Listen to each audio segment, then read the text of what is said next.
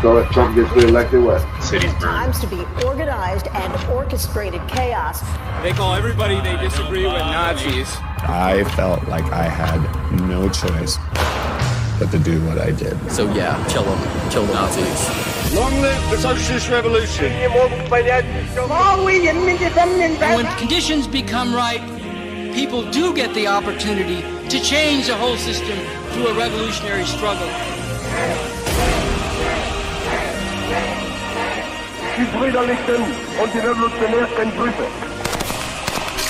International Revolutionary People's Guerrilla Forces work to defend social revolutions around the world. We gotta fight it out. We're gonna remake this country in the street. Liberals get the f***ing wall first.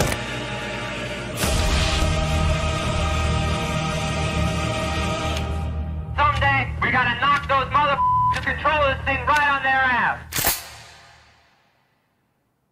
Wow. Good evening, everyone. Wow.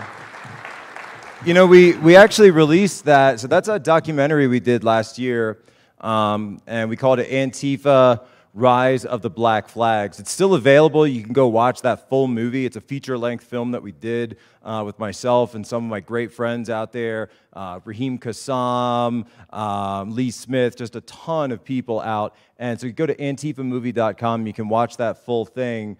And thank you. Thank you so much for being here tonight. Thank you for being here to take time to just, listen to, a kid from Philly, tell us stories about what is going on in our country and that it's so important to be here. There's so many different things you could be doing tonight. There's so many better uses of everyone's time, believe me. I wish we didn't have to talk about this stuff, but I think that we do. And so it occurred to me, because I'm speaking here at Colorado Christian for the first time, that usually I kind of end my talks when I give talks with this, but I thought that since this is a Christian university, right, that we might as well finish with the answer. Would you like that? Would you like to finish with the answer? It's really simple, ladies and gentlemen. The answer is God. You need to return God to the public space. That is how we fix this. That is how we get out of this situation.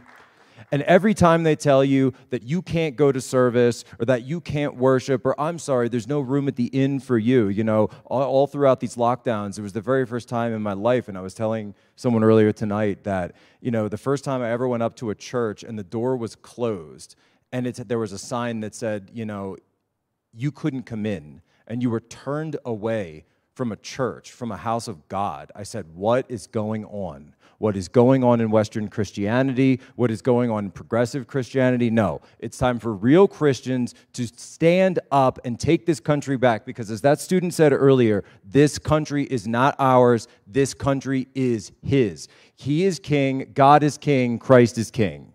And the minute we get that back, the minute we get our country back. Everyone get that? All right. So that's it. Any questions? No.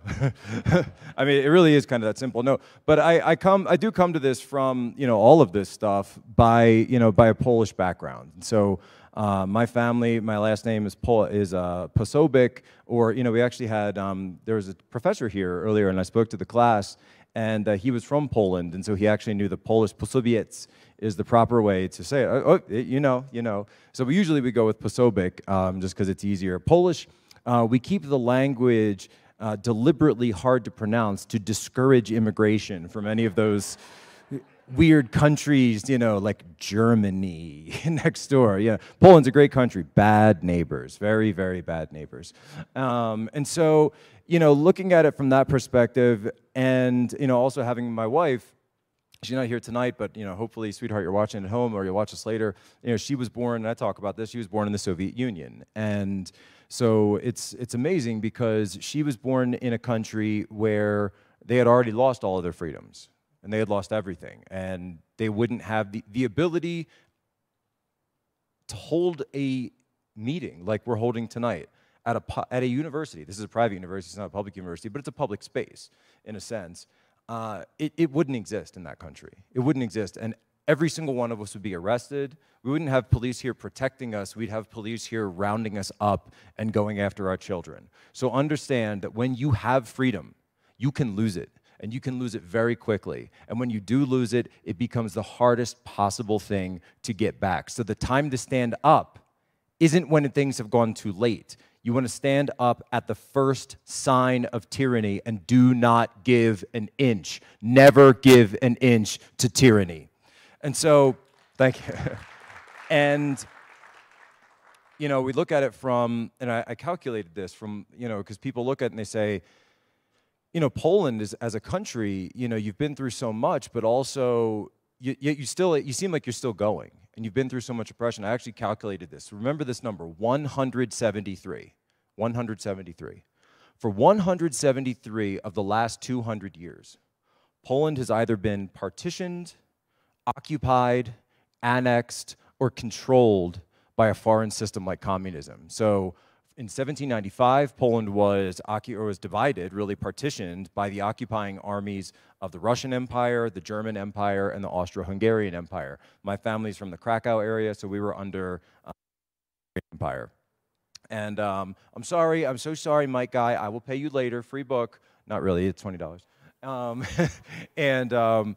And so we were partitioned. Then we got the country back in 1918. So that was, you know, that we just had the 100th year anniversary of that. I actually took my son over, I got a 3-year-old son, and I took him over, and we marched in the Independence Day parade for Poland for their 100th anniversary. Now, as anybody knows, though, that wasn't the end of the story, because about 20 years later, the little thing happened called 1939. And in 1939, Poland was invaded by Nazi Germany, and then 2 weeks later, Soviet Russia. This is when the Germans and the Russians were in cahoots under a thing called the Molotov-Ribbentrop Pact. And so they basically divided Poland down the middle. My wife, where she was from the side of Poland that used to be considered East Poland. Now it's called the Republic of Belarus. And so we always, you know, the way I always tell the story is when they ask where my wife's from, I say, well, my wife was born in the Soviet Union. Her little sister was born in Belarus. Her parents were born in the Soviet Union, but her grandparents were born in Poland. And people say, oh, well, she moved around. I said, no, they're from the same town. Right, because they didn't move. It was the border kept moving, you know, over them. And this is, you know, war is applied politics, right? War, you know, politics is warfare without, you know, without bloodshed, hopefully. And that should be the practice of all good politics. But then, following World War II, Poland, of course, was occupied by this, not essentially occupied by the communist system controlled by Moscow for 50 years straight. So it's really only 1991 when Poland gains full control of their country back and full independence. So 173 years out of 200 years. I'm telling the long version of this, and I'm telling it for a reason. Because people will say, well, how did they do it? How did they maintain Poland? And how is Poland still standing strong as really a bastion against so many of the very same forces that we can see operating to subvert the United States today? At a time when, for so much of this period, over 100 years, about 120 of those years, Poland wasn't even on the map. It had been completely erased. And I said it's very simple. It's 3 simple takeaways that the Polish people never gave up: their language, their culture, and their faith. They never gave up those 3 things: their language, their culture, and the faith.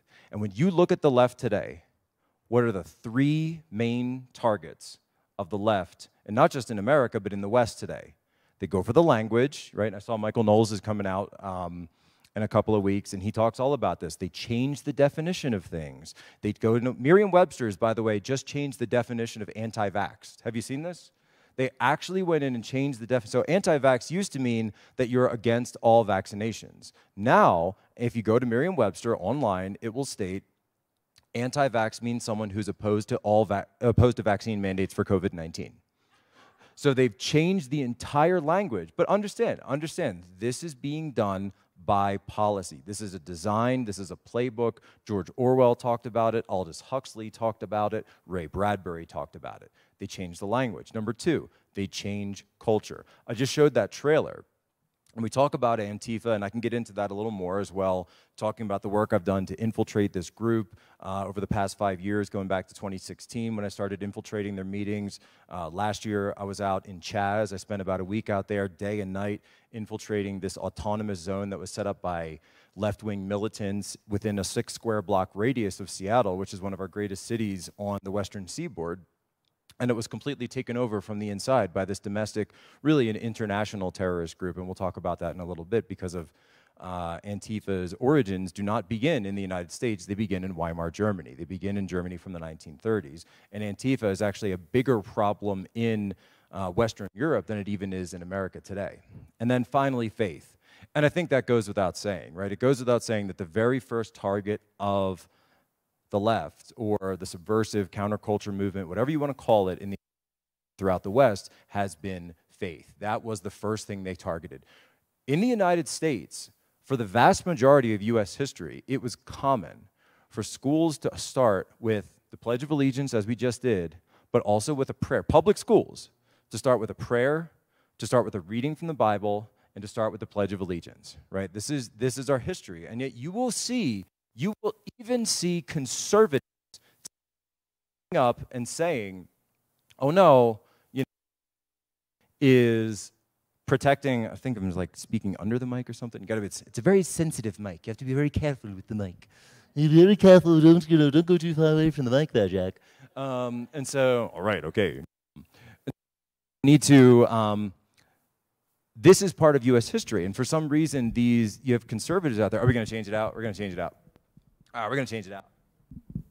We're going wireless, folks. We're going wireless. Not that that was wired, but anyway, I don't mind going wireless. But they did want me to stand this way for the camera because we are live streaming. So hello to everyone who's watching, for the thousands in attendance and the millions watching around the world.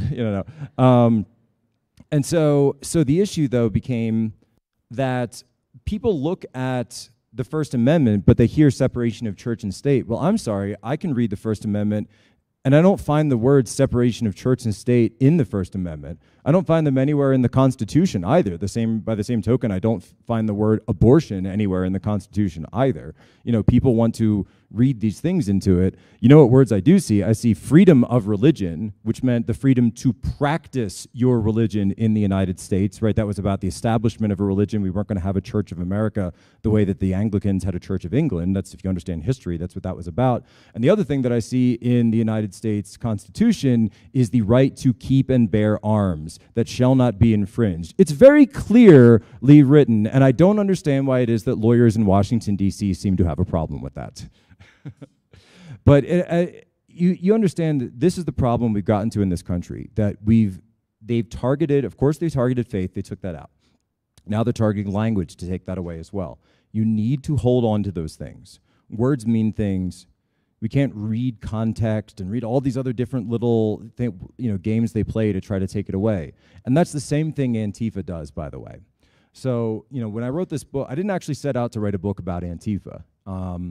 But I would go to these Trump rallies, or I'd go to conservative groups, and really, actually, the first time I came in touch with them, or they got in touch with me, I should say, was in 2016 when we would go to these, the RNC and the DNC. And going all the way back to 2016, it's kind of, funny for people to remember this because it seems so ubiquitous now, but people used to always say that Republican events were very, were very violent, but Democrat events weren't. And they would say, oh, there's so much violence at the RNC, there's so much violence at the RNC. So I said, okay, well, we'll go to the RNC and we'll bring all the whole camera crew and we'll see what's going on and we'll figure this. This is before I was with One American News or Turning Point or any of this stuff. It was just me and a couple of guys.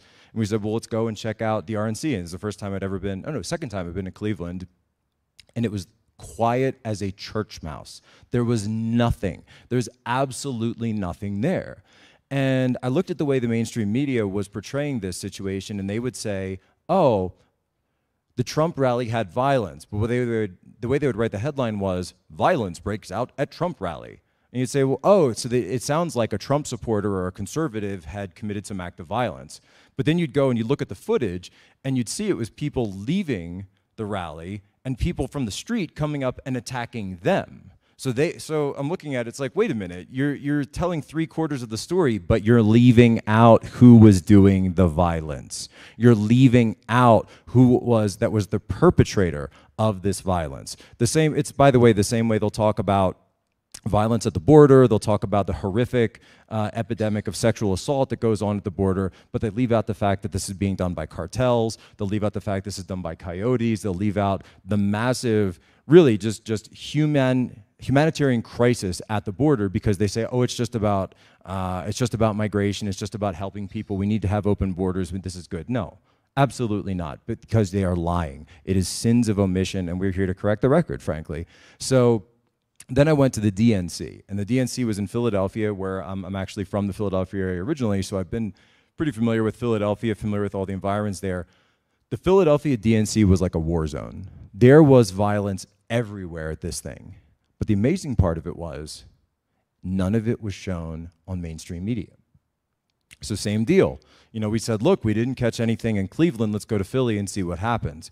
We go to Philly. This thing is insane because you've got Bernie bros and Green Party members and, you know, all sorts of these leftists just chanting in the streets, screaming, by the way, how much they don't like Hillary Clinton, how much they don't want her in, how much they think that she's completely rigged the system. Keep in mind, we're talking 2016 in the primary against Bernie Sanders. They had an entire coffin with the DNC like logo painted on it. They threw that over the fence. Then they smashed down the gates where the Philadelphia police officers, this is back when we had police officers that were allowed to do their jobs, on horseback that were about to ride in, and I'm sitting there in the crowd, you know, not identifying myself, but thinking, oh gosh, this is going to get bad. So I grab this guy next to me, you know, had like one of those bullhorns, you know, that are kind of ubiquitous at these left-wing rallies, and I said, hey man, give me the bullhorn real quick, give me the bullhorn. And he's like, what are you gonna do with it? I was like, oh, I just want to sing. I just want to sing, man. I just want to sing. And he's like, yeah, let's sing. Like, all right, sweet. So he hands me the bullhorn, and I get up, and I'm thinking, this is going to turn violent. Those horses aren't stopping. The police, I don't even know what they're going to do. You can see they've got tear gas. I don't really feel like getting tear gassed. It's not fun. I was in the military. I went through the gas chamber. I don't want to have to do that again. Not later, of course, covering Antifa, you do get tear gassed and pepperballed and everything else. But it's, you know, if you can avoid it, if anyone's a veteran, you've been through that in the room, you know what I mean. It's just, yeah, not fun. So I get the bullhorn, and I start singing Give Peace a Chance by John Lennon. And I'm like, come on, everybody, let's sing Give Peace a Chance. Come on. We get everyone to start singing, and we get everyone to sit down. But then there's one group of people, and they're all dressed in black masks, and screaming racial epithets and everything else under the sun. I'm there with my brother and a few other people, and we're like, what the heck? Who are these guys? I've never seen something like this before. And you can get the sense that they're not part of any of what these other groups, these larger groups. And then someone near me goes, oh, yeah, they're crazy, man. They're Antifa, man. That's Antifa. You don't mess with those guys. I'm like, Antifa? You know, who's Antifa? What's this? I said, I better learn more about these guys. It seemed like they might be a little bit of a problem. So I did. I started... And they actually, they tried to set an American flag on fire that night in the middle of all this. And so they break out a circle and they bring out a flag. And of course, they're having trouble lighting it on fire because they're not very good with, you know, fuel and butane and all that stuff. So as they're going to light it on fire, and my little brother, you know, he's a little bit more quick draw than I am, shall we say. So he busts into the group of them and starts like pushing them all away from the flag. And I go, oh, shoot, if he's going in, I guess I got to go now, too. Because what kind of brother would I be if I let my brother go in there and didn't have his back, right? So he goes in there. Now I go in there. Now we're both pushing Antifa away. Long story short, we get the flag. We still have it at home. It's singed and it's scorched, but we have it there to remind ourselves of what we're fighting for. Fighting for that, folks. We're fighting for that right there. And there's a great... I'm not going to do the whole thing, but there's a great Johnny Cash, sort of like a spoken word poem, if you guys know it, called Ragged Old Flag. That's, yes, I do have it memorized. But, you know, it's, you know, it ends up with, you know, you're right, that flag is pretty ragged, it is pretty tattered, but you know what? we're awful proud of that ragged old flag. We're proud of what this country's been through, and we're proud of what this country has stood for. And I think, you know, quite frankly, I think this country is worth fighting for, and I think that our freedoms are worth fighting for. And if they weren't, I'd be home with my kids tonight. I wouldn't be doing this. I wouldn't be out here speaking across the country like I am, because I do think we're in dire straits. I think we're in dire straits, but I think we have the ability to turn it back. I really think we have the ability to turn it back, because at the end of the day, there are more of us than there are of them. And if we put our shoulder to the wheel,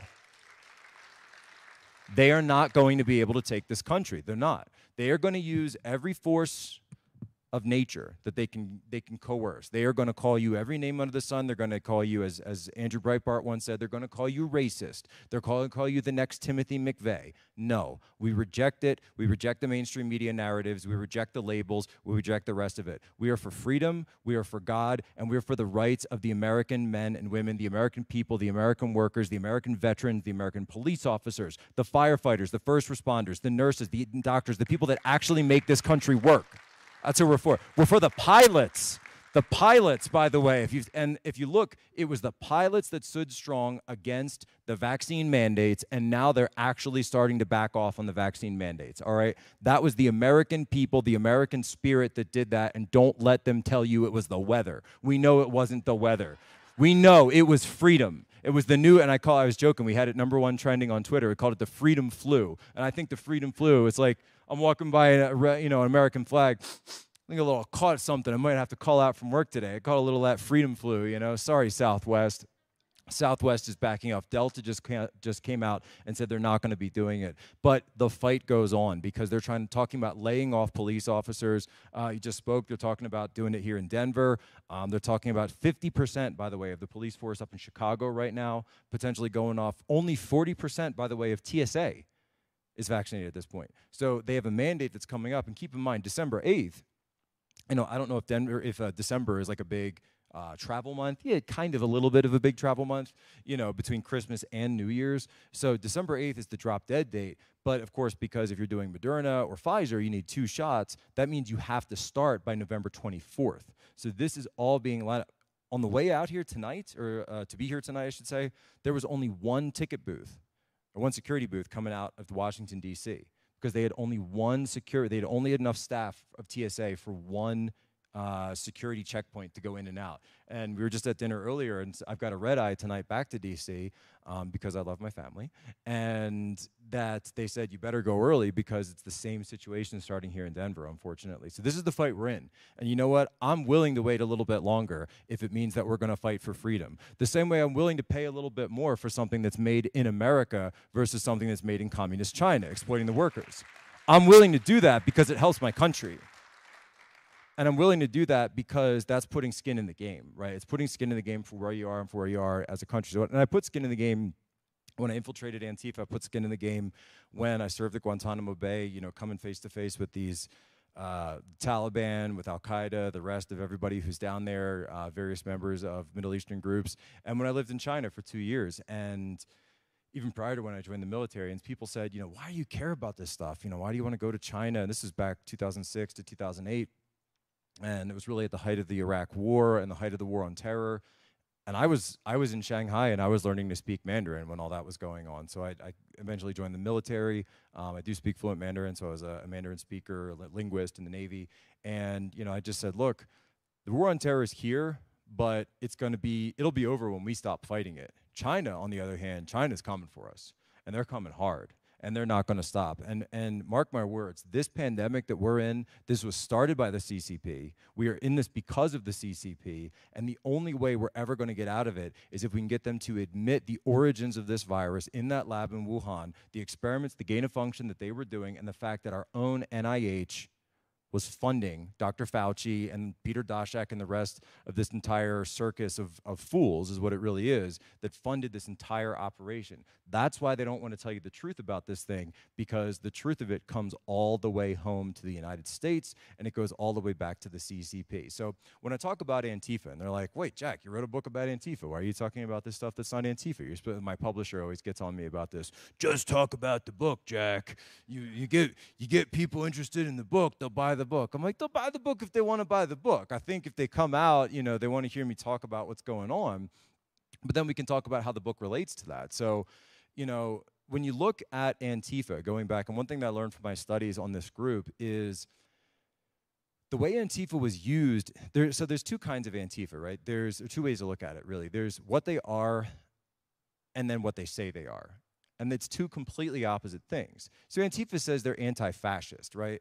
Well, anti-fascist means you're fighting fascists. My grandfather, who was the first Posobiec born in America, after Pearl Harbor, signed up for the U.S. Army, and he served under a general by the name of George S. Patton, and he went overseas and he fought Rommel. That's a real anti-fascist, right? That's someone who's fighting against actual Nazis. These guys are not anti-fascist. What they are is anti-you. They're anti-America. They're anti-capitalism. They're anti-status quo. They're anti-religion, by the way. They're anti all of these things. But what are they doing in actuality? It's the exact same thing they did in Germany in the 1930s.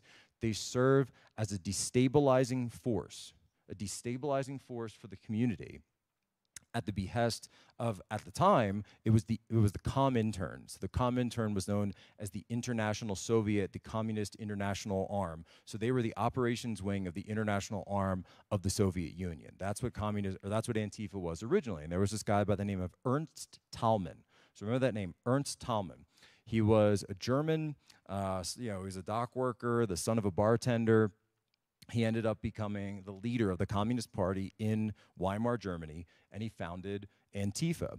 This was a guy who had been hand-selected by the Soviet Union, hand-selected to be Stalin's agent in Berlin. He was actually someone who served as an honor guard at the funeral of Vladimir Lenin, right? This was the founder of Antifa, not some anti-Nazi force in Germany. No. Card-carrying, dyed-in-the-wool communist. And to the point, their original target, and this is very, I think, illuminating when you look at the original Antifa and the way they were used, and then you look at Antifa today and the way they're used, and we're going to talk about that in a second. But because I've got a video that actually kind of proves what I'm talking about here. It's kind of amazing. The video just came out today, which is incredible. I've been talking about this for almost a year and a half, and this video just came out that kind of proves everything. So they were used the original Antifa did not target the National Socialist Workers' Party. No. Don't let them tell you otherwise. The original Antifa targeted the Republic. They targeted the Weimar. They targeted who? The moderates, the mainstream parties. Why? Because they wanted to overthrow them. And they thought that they could target those that were in power at the time with the help of others who were also targeting those, which included, by the way, the National Socialist Democrat Workers' Party, that they would then be the ones in charge. Well, of course, we know how that turned out. Ernst Thälmann did not become the leader of Germany after the fall of the Weimar Republic. The communists did not become over. No, it was Adolf Hitler. And Ernst Thälmann wound up in Buchenwald with a bullet in his head after agreeing to follow all those orders from Joseph Stalin, right? That's what they turned out to be, useful idiots. So they're useful idiots to destabilize a country. So when we look at Antifa today, now, Antifa started again in Europe in the 1980s, particularly with Germany, and then spreading into France, spreading into Italy. There was someone just came up to me earlier. I can't say, oh, there you are. And you were in Italy, what, 2 years ago? 2 years ago, 2019, or 3 years ago, 2019. And it's 2. And she comes up and saw graffiti for Antifa, fresh graffiti for Antifa was it Venice? In Venice, Italy. And seeing Antifa graffiti up. And you would say, now, if you look at that, you might think, oh my gosh, that's crazy. But if you read the book, you would know that that's actually where they got their start. This was kind of Central Europe was the hotbed of Antifa. It was the birthplace of Antifa. And it's the same way for the modern version of Antifa. But, and here's my contention, if you've been following the violence that happened all throughout 2020, the greatest riots this country has ever seen, $2 billion. Thousands of police officers wounded, 36 people killed, including people who were shot to death in Chaz, in Seattle, in that 6-block radius where I had infiltrated after I had gotten out. Thank God I got out before the shooting started. There were guns drawn when I was there. We had 9mm, locked and loaded right in front of myself, and I was with my brother again and some other guys. And, we didn't go in with, you know what I went, oh, it's not even on me right now, but I went in with my phone, and a couple of power bars, and that was it, right? You know, you have to dress the part. You have to look the part if you want to go into one of these things. And, you know, my wife was like, people ask her sometimes, they say, you know, why do you let him go to this stuff? And her response is usually like, do you think I could stop him? You know, so she knows. However, if you saw that that clip that they showed at the very end, and it's on the cover of the book if anyone has it. I don't usually tell this story about what happened that day where I'm like face to face with the Antifa goon, and yeah, that's not a staged photo, by the way. That's the real deal. And if anybody's watching that live, it happened last summer in 2020. So the story behind that is I was covering an event in Washington, D.C., where BLM and Antifa had joined up, as they usually do, to say they were going to tear down a statue. And I remember tearing down statues was a big part of what happened in 2020. Well, what they said they were going to do was tear down a statue of Abraham Lincoln, you know, the noted racist and the pro-slavery and Confederate, you know, Abraham Lincoln, right, obviously. And so it's actually, the statue itself, if you learn the history of the statue, was selected by one of Abraham Lincoln's advisors, a man by the name of Frederick Douglass. You know, Frederick Douglass, of course, himself, a former slave who goes on to be one of Lincoln's great advisors throughout the Civil War, and then thereafter, after the assassination, he becomes, you know, not only a defender of Lincoln's legacy, but also talking about what happened. And so this was the original, was built in the 1870s. This was the original Lincoln Memorial before the much grander one that, of course, everyone knows that's down in the mall. It's on the back of all your pennies for those of you that aren't using crypto yet. You know, for you kids, we'll explain to you what pennies used to be at some point. And, you know, by the way, my little joke about crypto, you know, for people who say, oh, that's just digital money, man, I can't trust digital money. I always say, how often do you use paper money? Seriously? You don't. Nobody uses it anymore. Like maybe every once in a while, a church collection plate here and there. They turned the US dollar into digital currency overnight while nobody was looking, and you've all been using digital currency for years. You've been using it for years and years, and you didn't even know. But that's another story. That's part of the Great Reset, and that's part of where we're going. I want a cashless society and probably a one world currency, but we'll get to that. So I'm out there, and it's Abraham Lincoln and the statue, and it was incredible to me that I didn't realize. So I'm with One American News when I was still with them, and there were descendants of Frederick Douglass that had actually come out to protest the pulling down of the statue. And they said, you know what, some people would come in from New York and Chicago to say, wait a minute, you know, our ancestor put this up, and actually freed slaves had also donated to the building of this statue. And it's still there, by the way, in Lincoln Park. They weren't able to get it. And they said, hold on, you know, this is an actual part of history, of U.S. history, and the removal of slavery and the eradication of slavery, a huge pivotal moment of this, something that is directly tied to the abolition movement. Why would you ever want to tear this down? And so I think, my gosh, what an incredible story. I want to film this. Tell the camera guy, get in here. I've got my phone out. You know, we're doing the whole 9 yards because I want to hear this back. And they go up on stage, and there's this back and forth between BLM and these descendants over the statue. Gripping, just really great. You know, from a historical. I'm a huge history buff. If you haven't noticed by like the numerous references I'm making, and this really, the Antifa book, it is very much a history book. So it goes into all the various facets of communism and socialism, all the way back to the 1800s, to China, to Weimar Germany, et cetera, et cetera. So, and again, stabilizing force. So, turns out one of the Antifa guys recognizes me. Now, in my defense, and people are like, why didn't you wear a mask? Why didn't you do this? In my defense, it was the middle of the day. There were police everywhere. We're in a federal park. You know, you'd think that somebody would have come up. Federal police, not so much. Local police, not so much. So Antifa's in my face. They start screaming every label you can think of at me. Then you've got people throwing stuff at me. They're like throwing water and everything else. I'm gonna grab a drink of water here. And I turned to the guy behind me, and he's actually a Hillsdale guy who was interning for us. And I said, look, man, just let me know if they're gonna smack me in the back of the head, because that's the only thing that I can't see, because we're in the middle of this mob, essentially. I think of it more of as a herd, and the smell was just unbelievable, absolutely unbelievable up close to these guys. And, you know, I didn't realize that I was standing there with like my vein bulging out in the picture like it is. You know, I'm just sitting there doing the St. Michael's prayer in my head and thinking, all right, well, If this one swings first, then I go this way, then this one's over here, then this one, it's like, well, I know if I get quiet, that doesn't mean I'm not doing anything. It means I'm planning, but in a different direction. So that whole thing goes down. And then, of course, my wife, God love her, she's at home, like, hanging out with the kids. We live on a lake, so she's, like, walking around the lake. No idea what's going on. I finally get to the back of the police van. They pull me out, and and I shoot off a text. I say, "Don't worry, sweetheart. I'll be home as soon as I filled out the police report."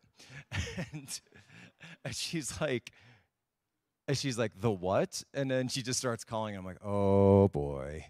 I'm in for it." Now, I mentioned before that my wife is Belarusian, and she was pregnant at the time. And I don't know if any of you have ever had an angry, pregnant Belarusian waiting for you when you go home. But let me just tell you, it is not it is not a situation that you want to go into undefended. So for all the gentlemen out there, I'm going to give you a little tip, right? A little tip when it comes to one of these situations. When you screw up, and you will, because we're men, that's what we do. Women screw up too, though. I'm not going to leave you ladies alone when it comes to this. But men, if you're in one of these situations, very simple. So I get home. I'm super late. She's so mad. Why did you go in there without backup? Why did you do this? Why did you put yourself? You got one little son. You've got another son on the way. Why would you do that? Why would you do that? So, and I'm like, oh my gosh, thing got out of control, right? So I stop off. And the only reason that I'm standing here today, I wasn't worried about Antifa in that crowd. I was worried about the pregnant Belarusian at home taking me out before I could get on the news the next day. So I stop off before I get home, to the guys out there, and the husbands, you already know this one. Flowers and chocolate. Flowers, I get a bouquet of flowers and a whole, like a heart of chocolates, and that was like my human shield as I walk, and I like the way we live in a split level, so like we're coming up steps, and it's like, sweetheart, just melted. She melted. And she's like, I was just so worried about you. I was just so worried about you. So, that's kind of that story. Again, I was more worried about the pregnant Belarusian than I was about Antifa. But that being said, Antifa is a real threat. Antifa is a real threat. And I tell the story because it's cute, but it's something that we do need to be careful about. And Pope Francis, and I say this as a Catholic, Pope Francis recently came out and endorsed the violence of the BLM Antifa riots last year. And this is something where, people say, well, Jack, how can you be a Catholic and put up with that stuff? And I say, no. How can I be a Catholic and not criticize my Pope when he makes errors like that in public? And so that's what I did. And then, of course, I'm trending on Twitter yesterday. It says, Jack Posobiec is trending along with the Pope. and then, of course, my mom sees that, and she texts me. She goes, what did you do? my devout Catholic mom, she's like, did you get into it with the Pope now? And what's great with my mom, though, is she's been along with me. I'm sure she's watching this live. She watches all my interviews. Only person I think that's actually seen all my interviews, all my shows, all my games. My biggest #1 supporter, my first fan was my mom. And I said, Mom, I'm sorry, but I had to get into it with the Pope. She just goes, all right, well, I hope you win. And I said I will, because we're on the right side, and that Jesuit doesn't know who he's dealing with. And, thank you. But, and look, when it comes down to it, and I say this as well, is, the Pope, we believe in papal infallibility, but when he's going to talk about politics, then politics is going to talk back to him, and I'm politics, so I'm coming for you, buddy. You're not infallible when you talk politics. So I've essentially stated this. This has been my thesis. This is the theory of the case when it comes to the book. Antifa, or the Red Guards in China, or the Lenin Youth in the Soviet Union, all these various iterations of it. I should probably mention this before if I don't, because if I don't say this, no one else will. Did you know that we had you don't have to do show of hands, but let me just see head nod. Did you know that a president of the United States was assassinated by an anarchist? Were there people here who knew that? See, some people knew that. A lot of people knew. Actually, good number of people. Usually that's Colorado Christian must have a better turnout, in terms of this than I thought. Your education level is obviously a bit higher than most people's. I go to places and I ask that question and I get these blank stares. What do you mean a president was assassinated by an anarchist? Well, we tell the story of Leon Czolgosz, who was an anarcho-socialist in 1901 in Buffalo, New York. He was a follower of Emma Goldman, who was an anarchist speaker. And this follows the Wall Street bombings, the assassinations of kings and czars across Europe by anarchists, and then coming into the United States, he tracks down who? William McKinley, who was the president at the time, shoots him cold. This is one of the reasons that the Secret Service actually got started. And after he was killed, that's actually how Teddy Roosevelt became our youngest president at the age of 42 when he was vice president because of McKinley. They don't even teach that anymore, that an anarchist killed one of our presidents. So we tell the whole story in the book, and I really get into the story of the moment. Try to put yourself in that feeling. So it starts off it was a hot day in August, and Leon was wearing a trench coat and had decided to shoot the president. And just really kind of put you. It's the power of story, the power of telling the story. But what Antifa does, and what these socialist movements and anarchist movements, they serve the political class. They never seem to actually institute communism of their own. They never seem to be able to get any of the things that they want. But you look at the things that they do achieve. They are a destabilizing force, but they're also a force for the prevailing political class in any system. So that's the force that they were in the Weimar Republic. They were part of the destabilizing program. Originally, it was from the Soviet Union, but of course we know who came into Germany in the 1930s after the Reichstag fire. In the United States today, Antifa are the shock troops of the political class. They are the shock troops of whether you want to call it, the 1% or the BlackRock that's buying up all the single-family housing, and Bill Gates is buying up all the farmland, the ESGs that are out there, these corporate social credit scores. They are the shock troops of this authoritarian system, this authoritarian regime that is trying to take freedom away from this country, to turn millennials and Zoomers into a renter class of urban serfs that are working gig jobs, that don't have any benefits, that don't have any safety net, that have nothing. And it's part of this global Great Reset that's pushed by Davos and Klaus Schwab. And it's called, their motto, of course, I think you may have seen it, it's ubiquitous. It says, "You'll own nothing and you'll be happy." And that's what they want. And I actually found there's a footnote to it in a longer version. I don't have my phone on me, so I'll paraphrase it. But it says, in the city of 2030, 2030, by the way, just a couple of years away from now, they say, not only will you own nothing in terms of real estate, no. Everyone thinks that just means real estate, like you won't own a home. So because of negative interest rates, not to get too much down the finance rabbit hole of this, that there's a reason that your savings accounts don't make any money anymore, and there's a reason they don't want you in the stock market. They want the stock market to be for their own buddies. They want it to be for people like Jerome Powell, who was just caught insider trading the night before the stock market crashed over COVID. The chairman of the Federal Reserve today, it came out that he himself was insider trading millions of dollars, selling it all before the stock market crashed the day after his own announcement. So we see what's going on. It's a rigged system. It's a completely rigged system. The Great Reset is part of this. The city of 2030. Not only do you not own your home, you don't own a car, you don't even own clothes. They actually said that. You don't own clothes. Everything you think of as a product now will become a service. And so I just pre-taped an interview about this, a podcast with my colleague over at Turning Point, who's named Alex Clark. I don't know if does anyone listen to Politics out here that she does like that. Oh yeah, got some cute conservatives in the audience. All right.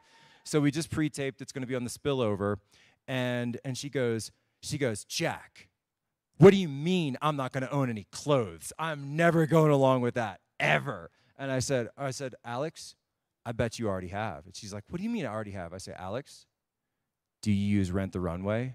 And she's like, I did. And it caught her. Do you guys, I see some people nodding. Rent the Runway is, instead of buying dresses anymore, for women, when you're going out, if you're going to a formal event, or a dance or a ball or something, well, what you do is instead of buying a dress for a couple $100 you're only going to wear one time, you go out and you rent it, you wear it for the event, and you bring it back. They've already started it, folks. They've already started it. You'll own nothing, and you'll be happy. And then, of course, if you get into the transhumanism stuff, they say, my friend Adam Townsend, he's kind of a futurist thinker, he said, I think the next version of it will be you won't have a body and they'll be happy.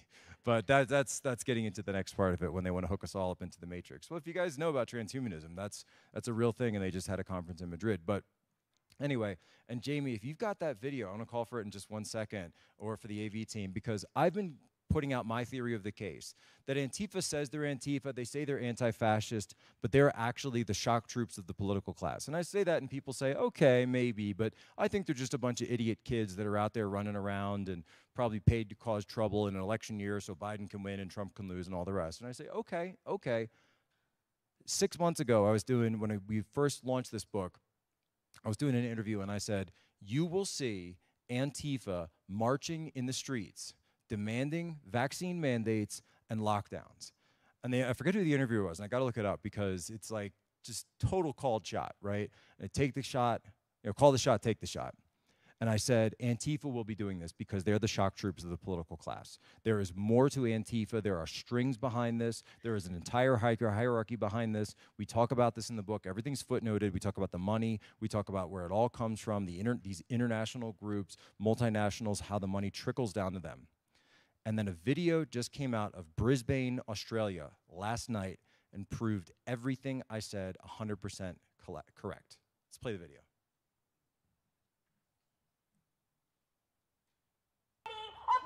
Of course, the far-right mob rising in those gardens support one of the most repressive institutions on earth. Shame on you! We've seen every variety of far-right grouplet demonstrating our city today. And we're here to say that we are not going to let people who want to undermine important public health measures which keep people in our community alive to argue for those measures to end anymore. So just, it's hard to hear it, but you can see the sign, right? Look at what you're seeing. Pro-vaccine, pro-health. She's screaming about vaccine mandates. She's screaming about lockdowns. And at the very end, anti-fascism. We can see exactly what she's doing, can't we? We can see exactly what they're doing. They're not out here for the workers. They're not out here for the little guy. They're not out there for the pilots, the stewardesses, the flight attendants, the police officers, firefighters, none of it. No. This is the vanguard of a political elite that is pushing themselves and imposing themselves across the West, and they're doing this in cahoots with the CCP. And what my theory on that is very simple, and I saw this when I was in Shanghai. That when there was this idea back in the 80s and then going into the 90s when a lot of globalization, economic globalization was sort of imposed on the United States and on the West. And the deal was basically made like this. They said, labor unions have gotten out of control, regulations have gotten out of control, and rather than fight them back in the United States, here's what we're going to do. We are going to make the United States and the West a consumer culture. We're going to liquidate their assets. We're going to take away their manufacturing base. We're going to take away their infrastructure, and we're going to move all of that to China. And you move all of that to East Asia. So that will be the manufacturing center because we can pay them slave wages, and we can put all of our plants there, our factories there. We can move all the jobs there, move all the wealth there, so we can make the Chinese elites wealthy. We can build up the Chinese military. They can do whatever they want with it. They call it foreign direct investment. BlackRock and many of these groups are still doing it today. You go to the New York Times. I was reading the article in the office, October 9th, just a couple of days ago. BlackRock CEO says, we're going to triple our investments in China. Triple down on investing in China. Meanwhile, here in the United States, you can't find those kind of jobs anymore. You can't find those factories. And then all the secondary and tertiary businesses and economic growth that would have come from this is gone. But the people that are on the front end of it, the people who are on the financial end of it, or the people who are the ownership class, well, they're doing great. They're doing wonderful. They're having a great time of it. It's just that everybody else, well, you're just going to be worker bees now. You'll own nothing, and you'll be happy. And that, ladies and gentlemen, is what this is all about. We went over there. We brought China into the system. They didn't become more liberal and transparent and democratic. No. We became infected with their authoritarianism. Our leaders and our elites became infected with their system, and Charlie Munger and all the rest of them out there are saying, we want China's system and we want to impose it across the West. So that's what you're seeing now is a fight between the forces of freedom and the forces of authoritarianism that have now spread out into a multinational dimension. Whoa, pretty heavy, right? I know. But I think we have time for questions. Do I don't have a clock, so I have no idea what I'm doing here. Okay, well, I saw you come over. But, you know, when it comes to China, that's what China wants, right? China wants to be where we are, or really, quite frankly, where we were. You know, I think there's a pervasive sense that America at some point, hard to say when exactly, maybe 9/11, maybe a little bit after that, but it kind of feels like America sort of peaked somewhere. You know, we don't know, it's kind of hard, it's very hard to pin down exactly when that moment was. You know, certainly the 1950s were a huge boom for America. Certainly 1980s, 1990s also saw an economic boom. But it really seemed like 9/11, it's a convenient date in terms of it's something everyone can point to, but it really seems like things kind of changed after that. And that and so you had these forces of globalization combined with the forces that were unleashed, obviously anti-freedom forces that were unleashed after 9/11, because we said we had to keep ourselves safe. The same way that we had to keep ourselves safe from COVID-19. The same way after the 2008 financial crisis, Wall Street and the Federal Reserve and the US government said, we have to keep the stock market and the housing market safe from all these foolish homeowners who think that they have the right to try to own their own land and own their own property. Well, it's their fault. It's their fault for taking out these loans when they couldn't pay them back in the first place. It's their fault for starting the subprime crisis. They don't blame themselves. Go watch The Big Short. Now, The Big Short movie it's good, but I think it only tells you half the story.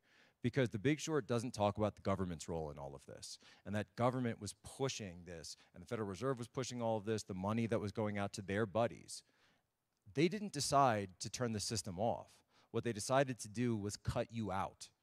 So they're going to cut you out of the system. In China, there is no private property. The word communism in Mandarin Chinese is gongchanjuyi. So gong means public, chan means property. And if you really boil down communism to its barest bones, public property, the government ownership of all property, right? That's basically communism. So the elimination of all private property. So when I see a system where it seems like a central power, right? And this is what the founders were against. They were against centralization. They said, we want to keep power at the lowest level, at the closest level to the people, right? This was the basic idea of, you know, you can boil the entire Constitution down to that, right? When we need to have a federal government for certain things, we're going to keep it limited, but we want power to reside as close to the people as possible. Obviously, we don't have that system anymore. Because when I look at a system today, I see a system where your rent and housing prices are determined by Wall Street in Washington, D.C. and Lower Manhattan. I see a system where CCP investors are buying up property in the United States, which, by the way, should be completely illegal. It should be illegal for Chinese investors to buy up land. It should be illegal for them to buy up farms and ranches. And we're in Colorado, so ranches, all of this. No, completely cut. Other countries do this, by the way. The EU does this to an extent. Canada does this to some extent. But for some reason here in the United States, our leaders continue to allow it. And I think we know what that reason is. And I think that reason has a lot of dollar signs behind it, maybe yuan signs. And so we have to get politicians that are no longer in bed with the CCP. We need to get a bureaucracy like the NIH that's no longer in bed with the CCP. And then we need to get to the point, where your federal policy of whether a child in a school, in a local school board, I think of this happened in Tennessee. School board said, we don't want our kid to wear masks. We don't want our kids to wear masks. COVID's not that much of a problem in our area. We don't want the kids to wear masks. Now, Glenn Jacobs, he does the wrestler Kane from WWE, if you know that guy. He's the Undertaker's brother, quote unquote, in kayfabe. We can talk pro wrestling in my next lecture. And most of politics is pro wrestling, though. I hope you guys know that. Very fake and performative. So if you understand pro wrestling, you can understand politics very well, quite frankly. So I've also read the Game of Thrones books 5 times, so I'm really, really up on politics. No, I'm just kidding. Well, not kidding. No, I actually did read them 5 times. And I had a lot of time on deployment. When a mayor can't set the health policy for kids, and then the governor comes in and says, we can't let the kids wear masks. But a federal judge can come in and say, well, CDC guidance from Washington, D.C., by some bureaucrat that nobody ever elected, that nobody ever voted for, can set the policy on your children, then your system is broken, you have central planning, and you have a centralized authority. And that is the road to communism. That has always been to the road to the communism, and we're going to see that, and they're imposing it now through medical tyranny. We're seeing medical tyranny come out. And by the way, I'm not someone, you know, I'll say it, I've said this, I didn't used to say this publicly, but I have recently. So my family and I discussed it, and we decided not to take the vaccine. So we are unvaccinated, and we're not against it. You know, if you want to take it, that's your decision. You know, you go right ahead. For me, though, we have a problem in terms of the we're worried about the efficacy of it. We've also already all had COVID, so we're pretty sure that we have natural immunity. And coming to it from a pro-life perspective, we also know that every single vaccine that's on the market right now was tested with aborted fetal cells, and we just can't condone that. We just absolutely cannot. We cannot support a product that had anything to do with abortion, and it's as simple as that. It's really as simple as that. So yeah, that's the decision we made, and you just need to have more people standing up to say, I believe in your freedom. I believe in your freedom to make that decision for yourself. And the more we stand up for freedom, you see people like Kyrie Irving, from the NBA, the Brooklyn Nets, to the Southwest pilots, to the police officers, to TSA, whoever it is that's fighting for freedom, that's your ally. That's your friend. That's your partner for this fight, because we're not fighting Republican, Democrat, conservative, liberal. No, no, no. It's freedom versus authoritarianism. That is the fight. That's the fight we have to be in.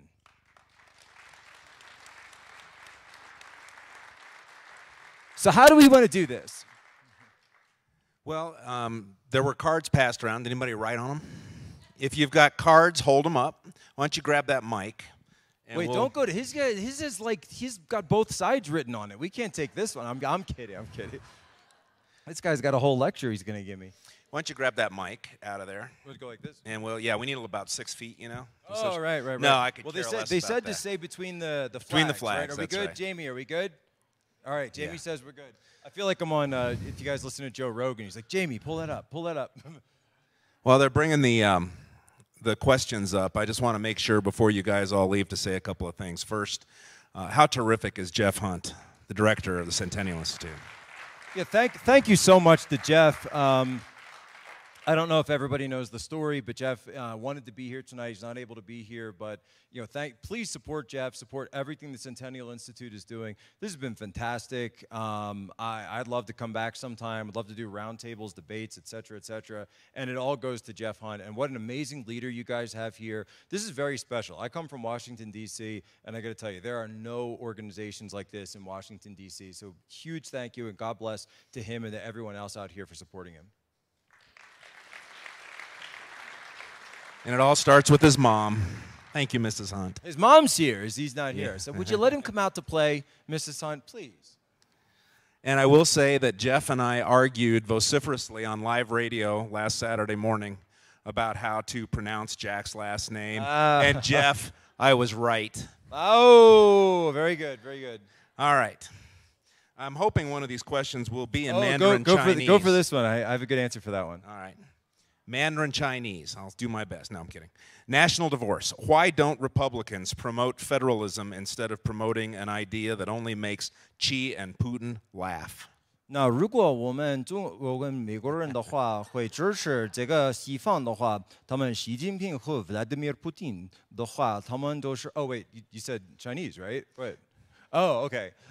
So actually, the answer, quite frankly, to that question was in the question, right? So national divorce. I've seen this phrase. Have you heard this phrase? It's kind of been going around a little bit lately. People are saying, red and blue have irreconcilable differences. I hear a lot of Gen Xers kind of pushing this out. I think that Gen X really, embrace divorce in that generation. You see millennials and Zoomers actually fighting back against it, which I think is great. So of course, Gen X's answer to everything is get a divorce.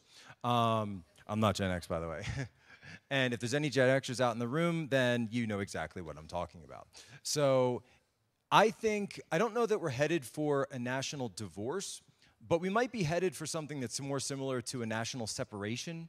Like we're still together on paper, but we're sleeping in different bedrooms. We're dating other people. But we're staying together for the sake of the normies. And really, what it is, though, it's actually what he said. It's federalism. It's people who are conservative going to conservative areas, to red areas, making them redder, and then looking at whatever. If we're going to have this massive encroaching authoritarianism that comes predominantly from the federal government, the only institutions that we have left that could be any bulwark against this are state governments. So you've got places like Texas, Greg Abbott, and you've got places, of course, like Florida and Ron DeSantis. The great work that he's doing down there, that is how you fight back. Yeah, I get to spend some time with DeSantis Friday, so if you're interested in what that's all about, tune into the show a week from Saturday when I come back.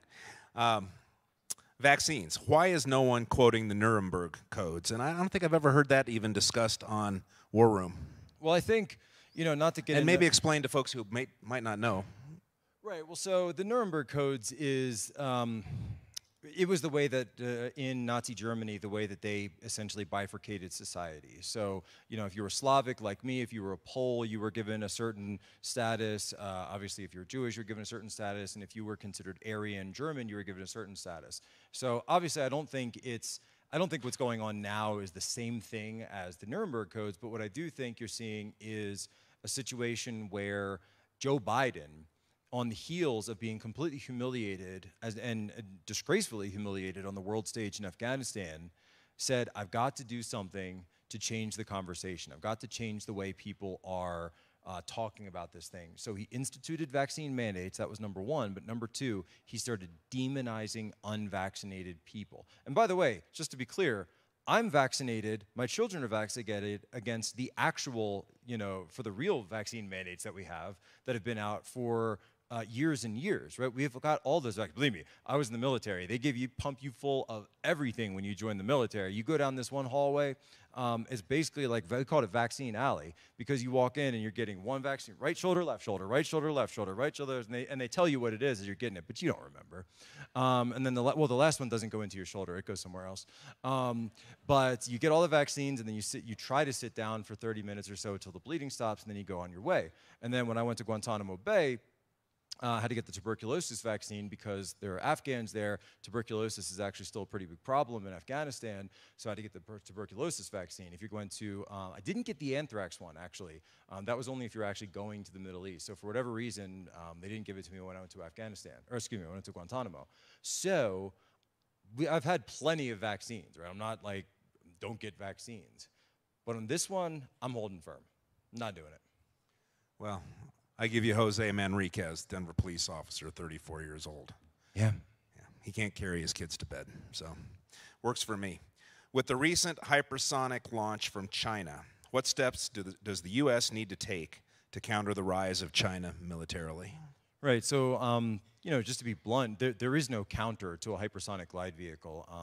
We don't have anything we can track it being launched, but because if you look at the flight path of this thing, which we covered, of course, today on my hit TV show, Human Events Daily, and podcast, but if we actually cover this, the flight path goes over the South Pole rather than the North Pole, and so what it does is it bypasses our early warning systems, which are in northern Greenland or Antarctica, because they've been in place since the days of the Cold War with the Soviet Union.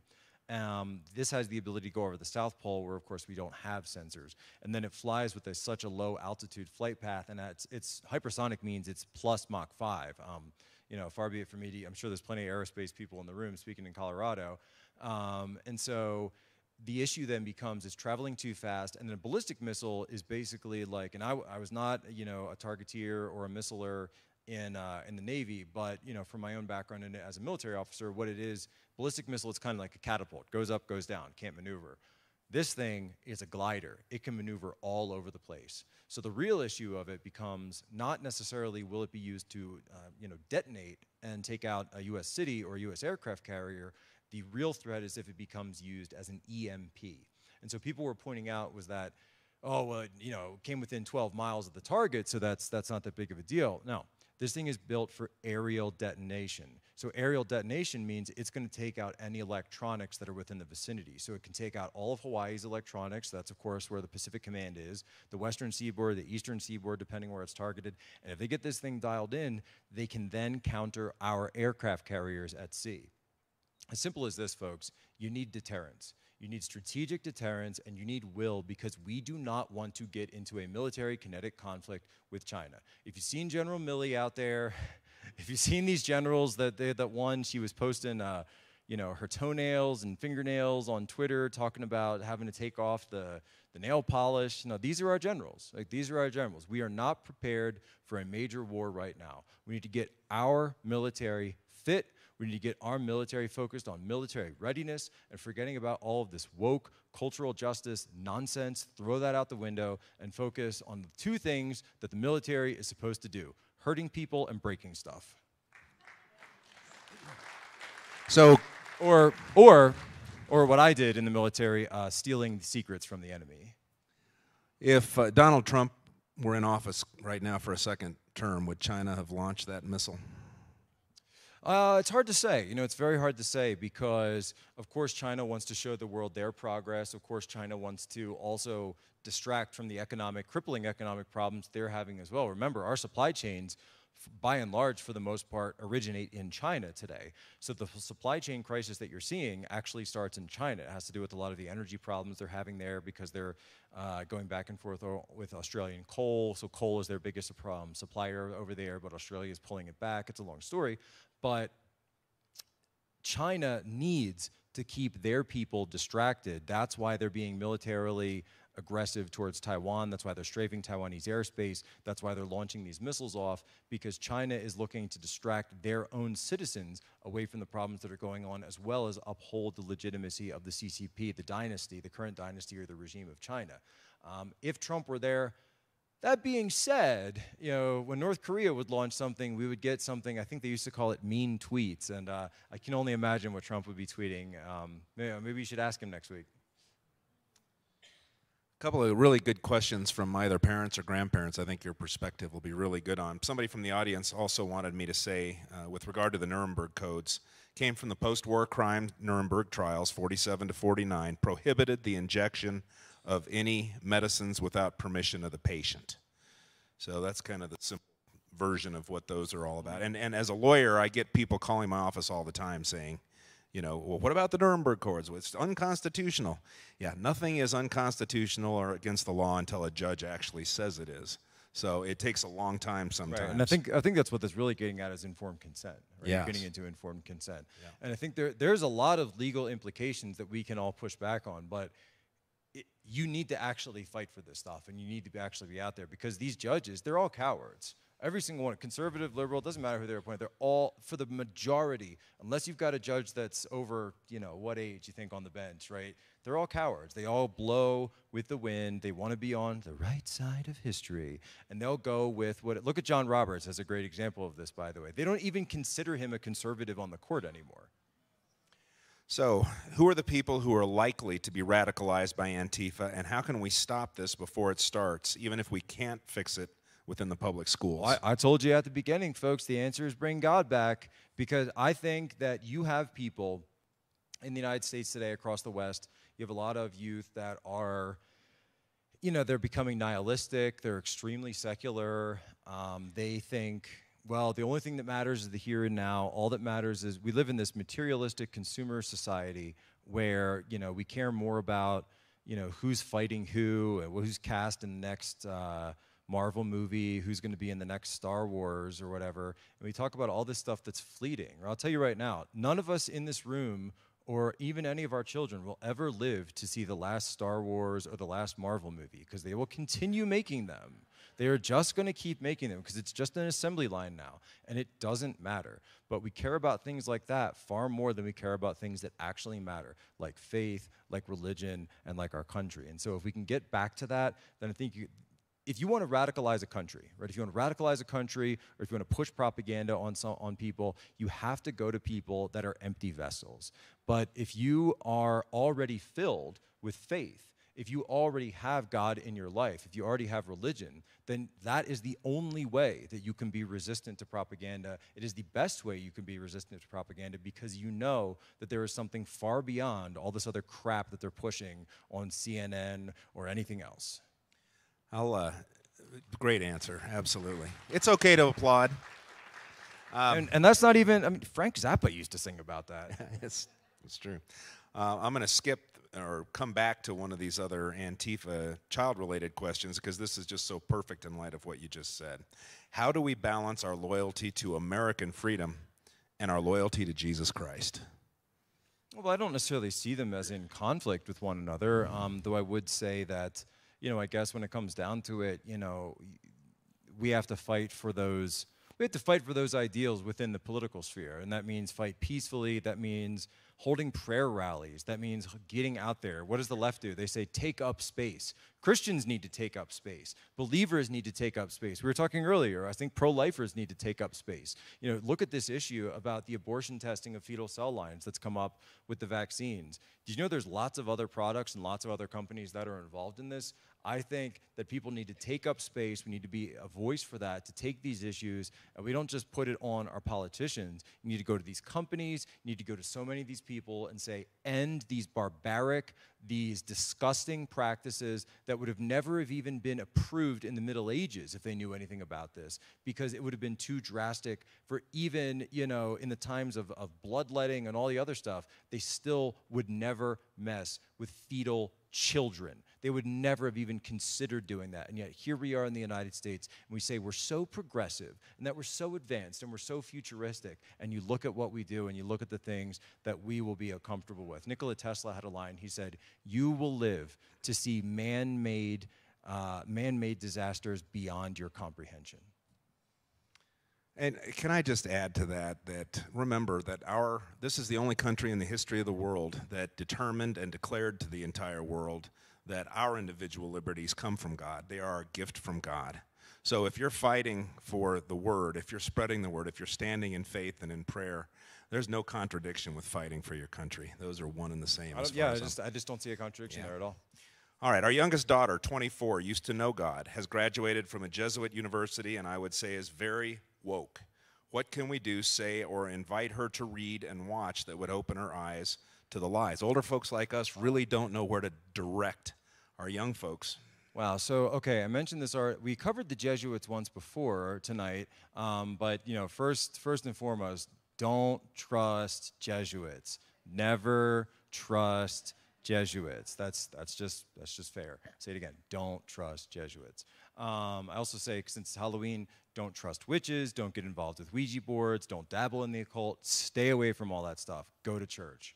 I got some flack on Twitter for saying that, and I'm like, they're like, "Oh, do you believe in that stuff?" I say, "Do you believe in angels?" And I'm like, "Yeah." Well, guess what? There's more to that story. So, really though, what I'd say with your daughter, be careful, right? Don't push. Don't force. You're talking about someone that's been around people for a long time, that's been, has friends that are all going a certain way. It's not fun, right, to be the one person standing up and saying, "I disagree." It's not fun to be saying, "I don't want to go along with the crowd." But just love them. Just show them unadulterated love, and just always kind of just drop little hints. Just drop little hints as you go along. Hey, let's say grace before dinner. Hey, we're all going to service on Sunday. Would you come with us? I know you're in town. Would you come along with us? You can bring some of your friends. That's fine. But let's just go and let's be there together, right? And you be loving and you be open and you be positive. And one thing I learned when we were interrogating terrorists at Guantanamo Bay, not to compare the left to that, but well.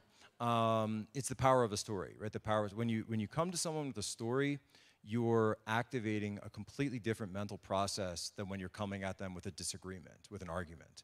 So if you can find a story that has the ability to kind of open up or talk in a certain direction that you maybe want to lean towards, you just say, "Hey, I heard this great story and it was incredible, and you know, I could come here and tell you guys, hey, I love my family and I love my wife, whatever, but I told you that great story about how I thought my wife was going to kill me. But you realized how that was because she loved me and she was worried about me. So, you know, it's just the power of telling a story, having a good story, and I think it really cuts across a lot of that resistance. I really do. We are scheduled to wrap up here in a couple of minutes. Here's an excellent question about just the particulars of Antifa. Maybe we'll make this one the last one. Is there an organizational foundation, military-style structure to what is Antifa? Where does the funding come from? And if you can, define an Antifa member. Well, I mean, yeah, far be it for me to use the sales pitch, but this literally is all covered in the book, 100%. So we break down, there isn't an international hierarchy of Antifa, but there is international money that goes into this, so we cover that. We track it back to these multinational nonprofit organizations that sort of sprinkle money around, and the money eventually filters its way down. A lot of this happens, by the way, on the legal side. So, of course, you have people that were, you know, you have grandmothers who were walking around the Capitol on January 6th taking selfies, thinking that they were on a tour, standing within the velvet rope, who didn't think they were doing anything wrong. And of course, you see videos that came out today of Capitol police officers opening the doors and beckoning them in, right? And that they're being arrested, they're being prosecuted. Nobody will stand up and fight for them. There's a few people. But by and large, they're getting public defenders. Meanwhile, when it comes to Antifa, you've got massive international organizations and organizational institutional wealth that's going towards funding them, that's going toward funding their legal defenses. You even have the ACLU that came out to defend Antifa when it came to their attack on Trump's inauguration, December 20th, 2017, or January 20th, 2017. I was there. My family was caught up in that. We were on the road when they came out and they started attacking the cars. And of course, me being me, I get out of the car with the phone and all the rest of it. But the ACLU came in, sued the city of Washington, D.C. for arresting Antifa, 200 of them. They got a legal settlement from the city of D.C. I have to go back and check the numbers, but it was over $1 million they got for Antifa and these defendants. They call them the J20 defendants. And that was when I mentioned before about one of the meetings that I had infiltrated. It was the meeting where they were talking about how they were going to attack my event, attack my friends, attack my family. They went after my mom. They went after my fiance at the time. People who were just coming dressed up to go to an inauguration ball. And they came after all of us, setting fires, throwing rocks, throwing batteries, throwing eggs, all the rest of it. So we break this down. We break through the military-style hierarchy of a local Antifa movement, and we go into the black bloc. Now, the black bloc is this ubiquitous kind of form that you'll see when they all walk out, sort of in a blob. This is being done by design. Why do they do this? To cover up the ones who intend to do violence, who intend to commit crimes, so that you can't tell who did that. My friend Andy No has not even been able to identify the people who it was that attacked him. I think we're two years past since that happened. Now, I will say, though, that video of me, we identified every single person, even the ones who were masked in that video that attacked me, and we brought them all up on charges. Because that's how I roll. So I know you've got a red-eye flight tonight. Are you sticking around at all? I have no idea what Do you that know? is. It's 8:30. Oh, no, I got time. Okay, good. So if your question didn't get asked tonight, you know, get in line, have a conversation with Jack. He's wonderful to talk to one-on-one. And how about a big round of applause? Thank you. If there's any War Room fans out there, Steve Bannon's War Room, we got, you know, of course, thank you for the support. Thank you for supporting TPUSA. Thank you for supporting Human Events Daily. Go watch the podcast. Listen to the pod. We do 25 minutes a day. Human Events Daily is the podcast. I do this, a much condensed version. Whatever the news of the day is, the commentary, go to Apple Podcasts, totally free. Leave us a review, by the way. That helps us a ton on the podcasts. And we're not 3 hours a day. We're not 4 hours a day. We're 25 minutes. If you listen to double speed like I do, we're 12 minutes a day. So it's just a great daily briefing. We put a lot of work into it. And I'm literally flying overnight, taping a show tomorrow because we've got so much to cover, and we are not going to let you down. So follow us, Human Events Daily, if you listen to Apple Podcasts. Books are over in the corner, everybody. Come get some books. And please take some selfies. The people I recognize in here tonight, I know, are activists who take what they learn out into the world. please don't just take this home and keep it to yourself. If you read the book, share the book. If you like what you heard, share this man's social media, his last name, so people can find him himself. None of this does any of us any good if it stays in this room. God bless you all and good night. Thank you so much.